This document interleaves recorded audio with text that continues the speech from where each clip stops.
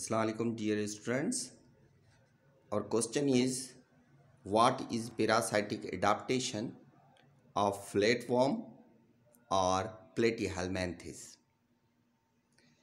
And the answer is, they have suckers, hooks and spines for the proper attachment and sucking of food material.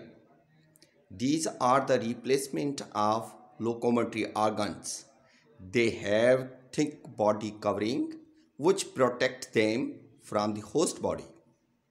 In Taenia solium tapeworm, the alimentary canal is reduced or absent because they absorb food from the host body.